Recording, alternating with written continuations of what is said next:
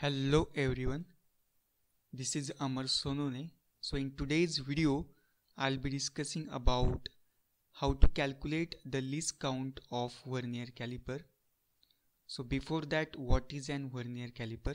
So vernier caliper is an instrument that is used for taking the external, internal and depth measurement of an object.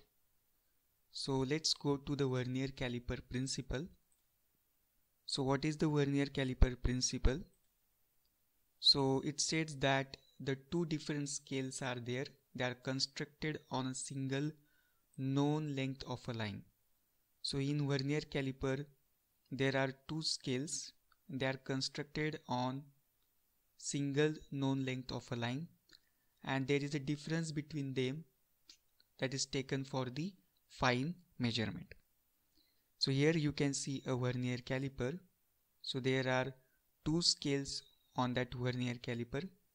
So this scale is nothing but the main scale that is present on the beam, and this is nothing but the vernier scale that is present on the vernier slide.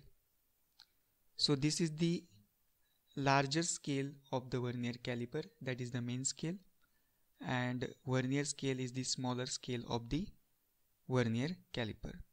Now why this vernier scale is used? Because vernier scale will provide accuracy to the reading of this main scale. That's why we are using the vernier scale over here. So we'll calculate the least count of vernier caliper. Before that, what is the least count? So least count of any instrument is nothing but smallest value that can be measured by measuring instrument. So that is nothing but the least count of a vernier caliper.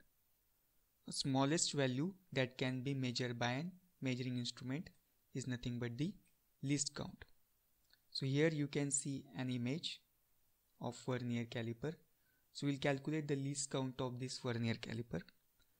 So least count is nothing but value of smallest division on main scale divided by total number of divisions on vernier scale. So value of smallest division on main scale. This is your main scale, which is in mm. So the value of one division on main scale is 1 mm. So we taken this 1 mm and divided by total number of divisions on vernier scale. So this is your vernier scale, which you can see over here. So total number of divisions on this vernier scale, if you count this division, they are 10 in number. So we write 10. So if you count this, so they are 10 in number on vernier scale. So 1 divided by 10 is nothing but 0.1 mm. So 0.1 mm is the least count of this vernier caliper. Means 0.1 mm is the smallest possible distance that can be measured with the help of this vernier caliper. So this is all about the least count of vernier caliper. See, if there are 15 graduations on this vernier scale, then what would be least count? Suppose if we consider 15 graduation, then 1 divided by 15 will be your least count of this vernier caliper. Okay. So this is all about the least count of vernier caliper. Hope you like this video. Thank you for watching.